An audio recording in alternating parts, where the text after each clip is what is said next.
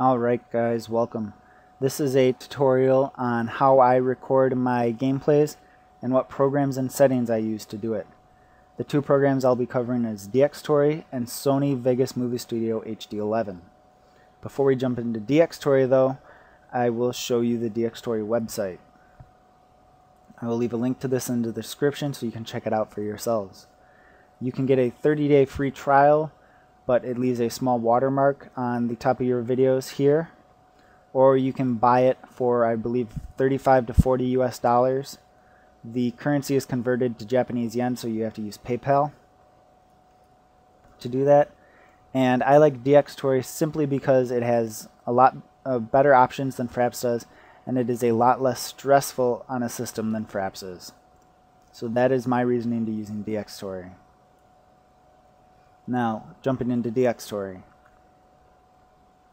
This is the first page that you will see, and to start from the top, when you launch a game, Dxtory, as long as it's running, should automatically detect that game and create a profile for it. I've got a couple of profiles and it detected all these automatically. For Battlefield 3 is the one that we'll be covering, because I leave most of my profiles all the same. The first page, this targets page, is a bunch of technical information that we won't be covering because doesn't really apply. You can't change anything here. The overlays tab is the first one that's useful. And before we jump into the overlays actual settings, the first checkbox you see is use default settings. Checking this box will make the settings that you see below apply to all the future profiles that are created. It's the benchmark or the standard settings that get applied to your profiles. You can of course go on later and change these in individual profiles. The first thing we'll be covering in the actual overlay settings is video FPS. This is the actual amount of frames that you're seeing while you're playing your game. And while the write file FPS, this next checkbox, is the amount of frames that the program is actually recording your video at. So you can see how many frames you're playing at versus how many frames the program's recording at, and you can see if there's a problem going on. You can kind of tell if you need to change some settings around. The record status just shows simply that it's recording or not, using the showing the amount of frames that you have. And for me, I like to leave that checked, and I use my green as showing that I'm not recording, and my red that shows I am recording. Last to note, you can change the location of the recording, or of the number of frames you're seeing, anywhere around this screen down below by clicking, or in the center to disable it. The movie capture frame and screenshot frames, basically it just outlines the screen that it's hooked to, that it's targeting, to show you exactly what is being recorded, the frame that's actually been recorded. And this number does not actually show up in your recording, just a note. The folders tab up next. This folders tab, again, the default settings. The first thing you want to do is add a folder. For me, I've chosen my folder as Rust Gaming Videos Recorded, so you can navigate to wherever you want, create a folder, save it, and choose that as your path to record your videos to. The first thing you want to do is benchmark it by clicking this little icon over here, and you want to leave this path alone. The right size is fine. Click run, and it will give you an idea of how fast your hard drive is able to write. Roughly, I'll have to check, and I'll leave annotations. I believe 100 megabytes a second is the minimum that you want to record 1080, and 75 megabytes a second is the minimum you want to record 720. Lastly on this page, don't forget to set a screenshots folder if you want to take screenshots with Dxtory.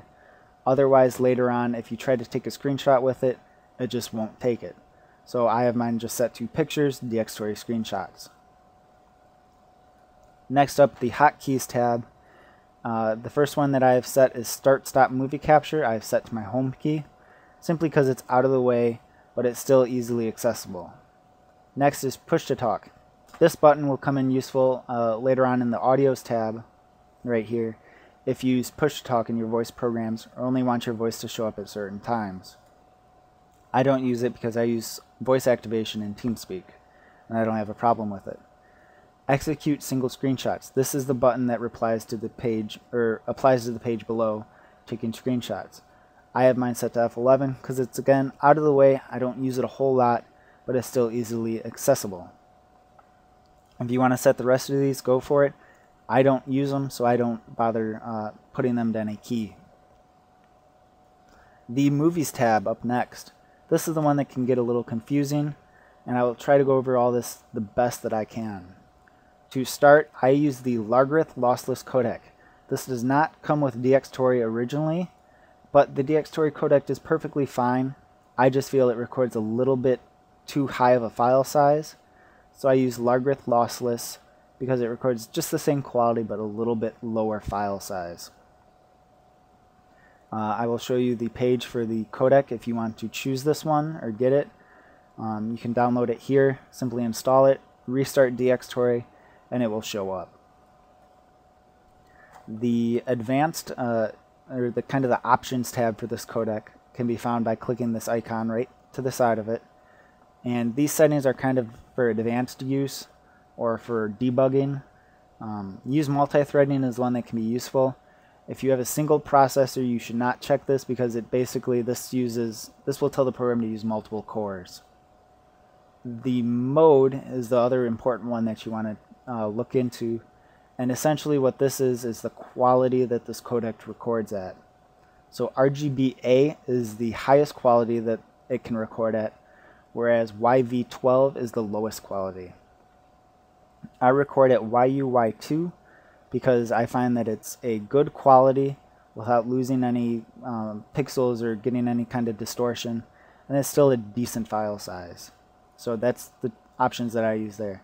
These settings down below are set in stone by the codec itself and cannot be changed, but in the Dxtory codec you can. Alright, and as far as using clipping, I've never had a use for it, but if for some reason your program's in widescreen or you just want to get rid of a certain section of your screen, you can use this to kind of clip and crop that certain part of the screen away. And frame rate. The frame rate, some people use 30 FPS, some people use 29.97. If you're going to be uploading to YouTube, there's really no reason to go above 30. And I guess technically YouTube changes your video to 29.97, but I use 30 just out of habit, and I feel it's an even number, and to be honest, 29.97 drives my OCD nuts. File output. If this box is unchecked, Dxtory is going to give you a strange file, and I don't really know what to do with it. So just leave file output checked. Direct show output you want to leave unchecked. And then file format. This is another important option. For AVI, this will, while you're recording, automatically create an AVI file for you. One single file for each recording you hit, toggling the record key. It'll create an AVI file. Versus raw capture, well, again, it's just going to create one file per recording that you take, but it records it in this raw form, and you will later on have to go and use the converter to change it to an AVI file. This is useful only really for computers that are maybe a little stressed with converting it and encoding it and everything right away to an AVI while you're playing.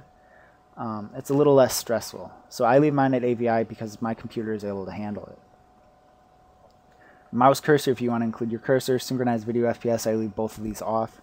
Scaling is what is important if, say, you want to play your game at 1920 by 1080, but maybe you only want to record it at 720p. You can either do that by percentages, which I find awfully strange and don't use, or you can scale it down by actual pixels right here and enter the size you want below. So for example, 1280 by 720 will give you a 720p video while still playing in 1080. So that covers the videos tab, or the recordings tab. If you have questions, leave them below and I'll try to answer them. But now we'll jump over to audio. In the audios tab, again, default settings, you can choose up to 8 different audio streams. I don't really find a need for much more than 2. And the 2 options that I use are my microphone and my speakers. When I added those extra tabs, it reset this. So my speakers, I use PCM, and my audio, or my microphone, I use PCM. And I set my audio to the highest quality possible, simply because I don't feel it makes a difference. I'd rather have it be at a higher quality than a lower quality. Make sure that the recorded sounds button is checked, otherwise it won't record that single audio source. You can leave it checked and unchecked for each audio source. As well as the use push to talk hotkey. Like talked about in the hotkeys section, you can set this button and it will only record that source if you push that hotkey. Jumping over to the screenshots tab, this is to take quick rapid screenshots in game if you so want to. I've never found a use for it or need to use it. Clippings, this is again if you just want to clip out a certain small section of the screen for whatever reason.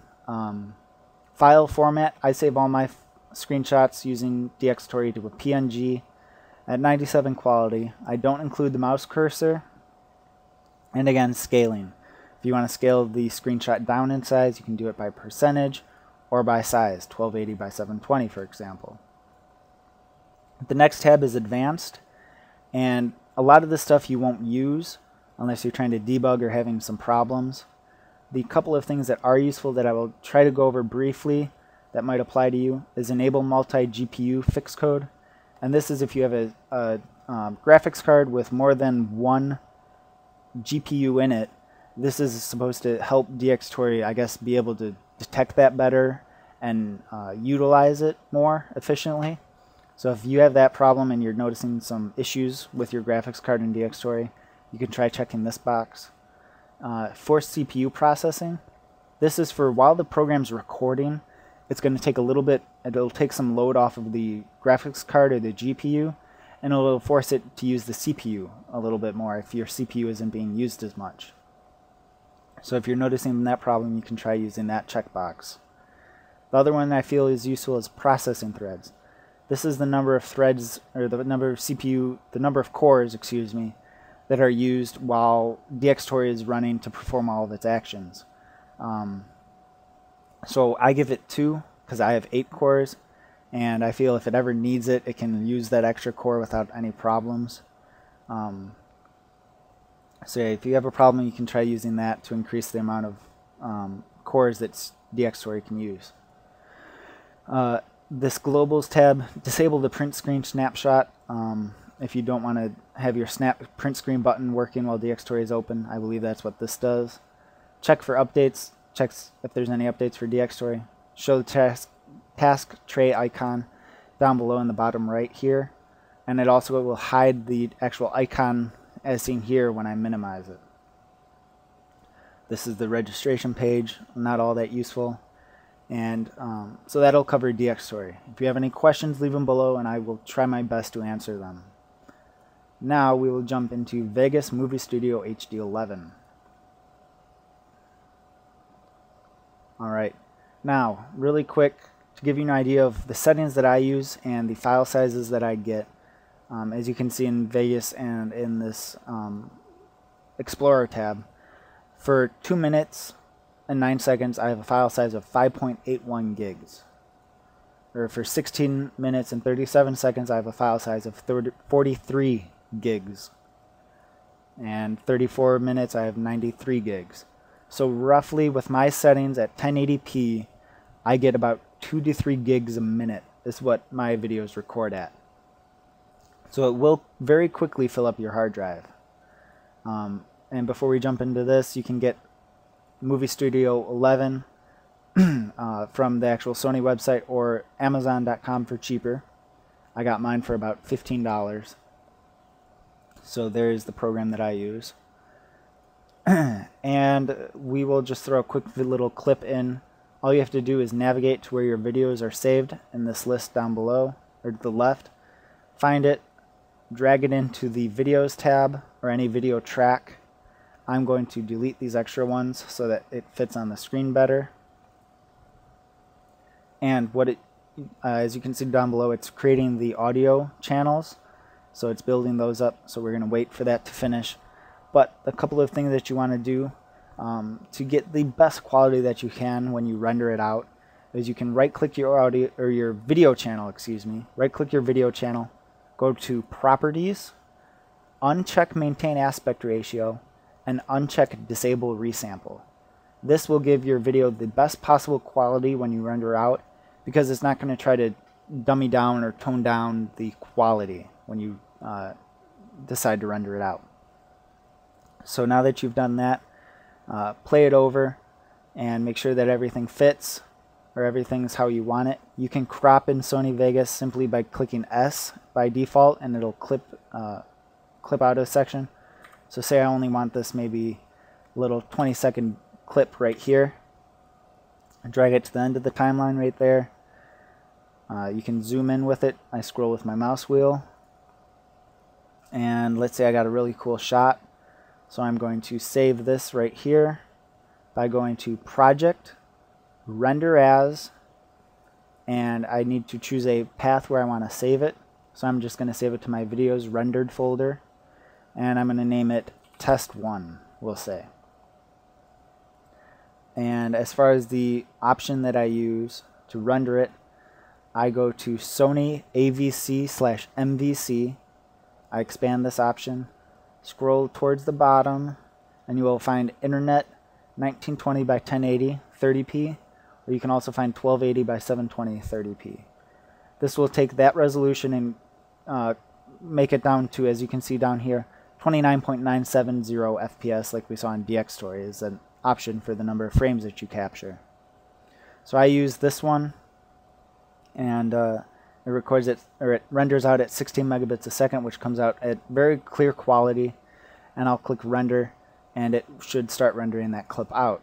As you can see, the amount of time that it will take you to render out this video will vary, but that is basically the overview about how you record, how I record, the program I use in settings, and the program I use to render out and edit. A brief overview. I hope that helped some of you at least get an idea. Like I said, if you have questions about either Dxtory or Sony Movie Studio, I'll try my best to answer them. Otherwise, I hope this helped, and I will see you guys later. Bye. Lastly, this is how the clip came out.